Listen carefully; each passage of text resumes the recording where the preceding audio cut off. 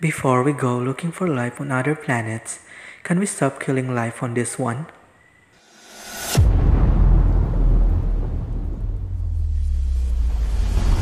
The Philippines is home to more than 1,400 fauna and 950 flora species, making one of the mega biodiverse countries in the world. Our waters and lands are all rich in wildlife, providing us with lots of resources. Throughout the years, however, our environment has been subjected to global environmental threats such as climate change and global warming, caused by increase of greenhouse gases in the atmosphere. With these threats, what is the current state of the Philippine environment?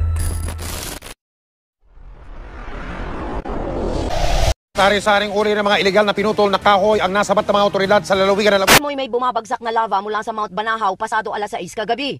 Yun pala'y nilalamon na ng apoy ang paligid ng crater na kahapon. Tanaw pa rin ang makapal na usok mula sa sulfur vents malapit sa tuktok ng Mount Apo. Pinalaman ang pagbaha sa pagkakaingin sa kabundukan kaya hindi na nito napigil ang nanatiling malaking problema sa Metro Manila ang mga basura sa mga sapa, ilog, pati na sa Manila Bay. Pero sa aming paglalayag papunta sa Isla Pulo sa Nabotas, ito ang tumambad sa amin. Mga inanod na basura mula sa iba't ibang kalapit na the haze that cover parts of Metro Manila. But it looks different in the morning when the haze is thicker and darker. Metro Manila counts almost 8 million vehicles and growing, contributing to a staggering 80% of the total cause of air pollution. Benham Rice ay nasa dagat Pasipiko na may mahigit 200 kilometro ang layo mula sa Aurora Province. Talampas o tabletop mountain ito na nasa ilalim ng karagatan at mayaman sa mga bahura. Oil exploration between the Philippines and China in the West Philippine Sea. Nevertheless, Malacanang maintains to uphold the arbitral rule. Today, environmental problems in the Philippines include pollution, illegal mining and logging, deforestation, threats to environmental activists, dynamite fishing, landslides, coastal erosion, biodiversity loss, extinction, global warming, and climate change.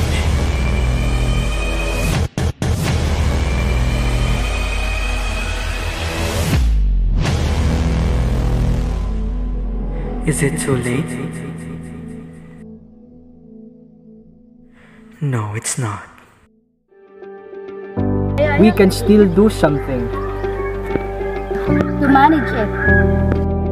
To protect it. To preserve it. So, let's start now.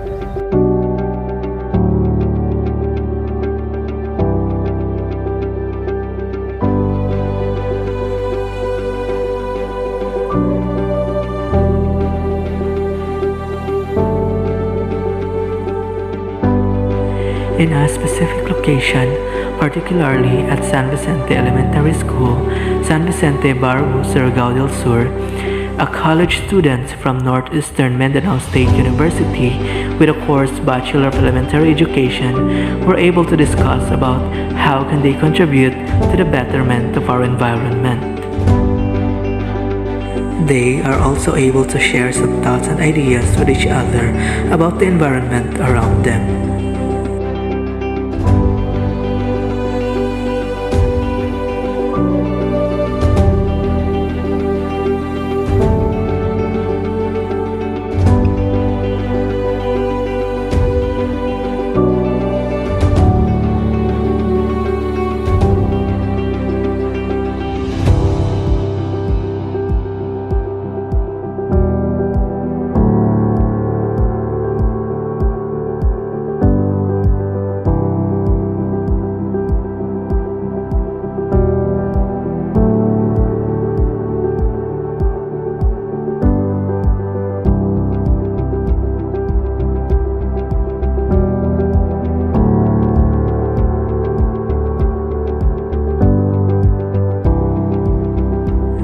These students believes that it is not too late for us to rethink our approach towards our Mother Earth.